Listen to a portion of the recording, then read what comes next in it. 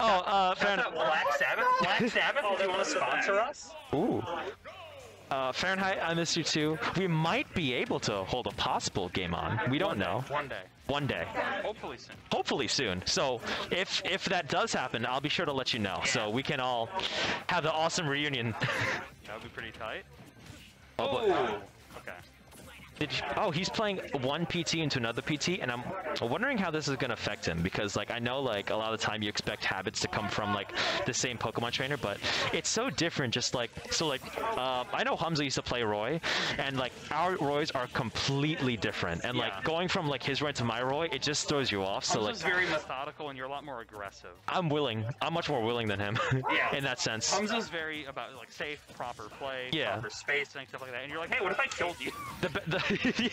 The best way how I could describe it is that Hamza plays Chrom while I play Roy. Meaning, whoa. That was really... See, like, he's willing to go for that. But, so, the thing with edge guarding is a lot of the time people are willing to go for those singular hits, but, like, I feel like, so, like, both, CloudX, like, let's say CloudX Byleth, he'll go a lot of time off stage with like a down air or like a forward air, but like one thing that he can do is like run off with a neutral air. I completely agree. Because like it's, oh, he rolled under that, but that was, bro, just block. Yeah. But he can go for like a neutral off stage because like it's a longer lasting hitbox and there's a chance to send the opponent away. Could semi-spike as well. Yeah, if you trade, you can get some weird semi-spikes. Yeah, and there's like, unlike with Charizard as well, like instead of going for like a back air, which has like a small hitbox but can kill, you can just gimp with a nair. And it lasts way longer. So like a lot of the time it's like, if you have the option to actually like let's say you have like Link Snare, if you have it, you're just gonna use it all the time. And despite not having that exact tool, the similarity is still striking. And what's striking right now is Eagles. When I was more on the ball with Lucas, and when I was playing more actively, one of my favorite edge guards would just be run off down air. Yeah, it's such a long-lasting hitbox, and it does spike. Which and it's also pretty cool. Yeah. It's a cool move. All right. Oh, the multi-hit coming out from CloudX. So one thing that... if he held it, that would have been... Yeah, that's all. That's it. Oh. Actually gonna catch some poaching charges for this. This is unreal. One thing that I told CloudX to do recently is like... So, like Roy, a lot of things I do is I like to drop down, I like to do a full hop, landing like side B. It has a lot of risk and reward because like if it hits, it kills. But if it misses, you can literally punish with anything you want. But the thing is like it's a multi-hit and no one's expecting that from like a full-on aerial approach. They're expecting like to parry a singular hit. So it's worth it sometimes to go for it. But what's not worth it is Chaos Dunk. No Chaos Dunk.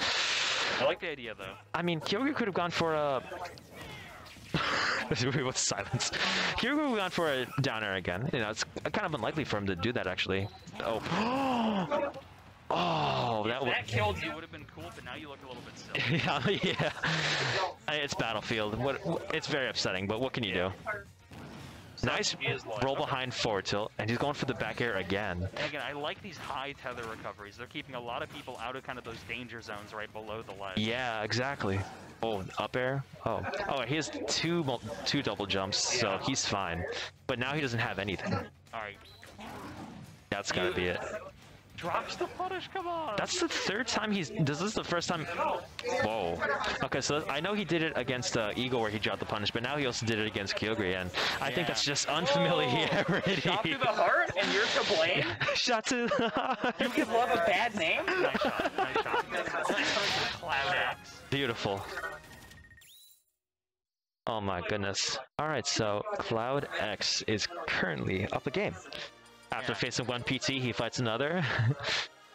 This is the gauntlet. In Guilty Gear, look, I'm in a server that runs periodically, and Potemkin is very popular. Yeah. First of all, evil character. Yes. But playing 3 Potemkins in a row that are all stylistically different is the hardest thing I've ever done. Wait, did Keeogree just go Incineroar? Oh, I mean, he is he is the Pokemon trainer, so he should be a master with all the Pokemon. Do you have a license for that Incineroar? Yeah, you sign up for a turtle, a lizard, and what was that, a weird insect, but now you have a giant cat. So I don't know if you have the license for that. This is like Hofstra's pet rules. It's like, yeah, I see you have a 5-gallon tank for a goldfish. That appears to be an alligator. Everybody in Hofstra appears to have some sort of Big the Cat going on. Yeah. Well, except me, so I got to join in on that. Yeah, exactly. Maybe you're the one who's missing out. It's a fire type too, and Roy's fire, so I Hold on. Fire hazard? I could be the fire boys. No, the fire marshal would never let this slide. I'll get fined, unfortunately. Yeah, so I will say, personally, I think Pokemon Trainer might have been the better pick. I definitely do think that, but I feel like Keeogree feels that, oh. Whoa. Whoa! He doesn't have jump, yeah. Yeah, interesting. I feel like Keeogree believes that, like, CloudX has too much experience against, it's kind of like throwing, it's kind of just like throwing a, so the way how I think of myself when I play is that, like, we're throwing two footballs at each other, right? And we're trying to get the other person to miss the football or to hit the person with the football, right? But we're too good at catching because we're too experienced. So what I do to make you get hit is that I will throw a dodgeball at you. And so the thing is, like, a dodgeball, it's slower, it's bigger, and way easier to avoid and grab or catch, but you're not expecting the dodgeball. Yeah. So it's like, well, you know, in theory, if you catch a football, you should be able to catch a dodgeball. This is more like just intentionally throwing weirdly. And like, okay, but they can still catch it. Yeah. Yeah. It's like when it's such a better matchup for Byleth, I believe. But then it's like, oh, that was a really good idea for a counter because he definitely would have suffered. Yeah. I like the idea. Active enough to get through that. I think the other side of it, and this is maybe the Guilty Gear background. Oh, wow. But in Guilty Gear, you don't counterpick. It's extremely rare. Yeah, really? Yeah, I've seen a successful counterpick once in my life. That's interesting. Yeah, so to me, my mindset is always, you know, I'd rather just fight it with the character I know best. Just dig down and hope that it works. Yeah, exactly. When I was playing against Kawasaki, I was actually gonna go Dark Samus. Then I was like, you know what? I'm just gonna stick it with Roy, and it worked only because Kawasaki was kind enough to help me out in that third game. Listen, it happens. We take those, as sad as it is, but he definitely, I think he should have won that set, but it is what it is. Oh, nice. So CloudX is really good at juggling and using that up air. And also, one more thing that he's recently started doing against B specifically is that he's waited for my air dodges to get back. Wow. All right. Oh, just wait. I did not realize that had so much knockback. Yeah, it's a really strong move. Byleth is pretty much like the disjoint Ganondorf, if you will.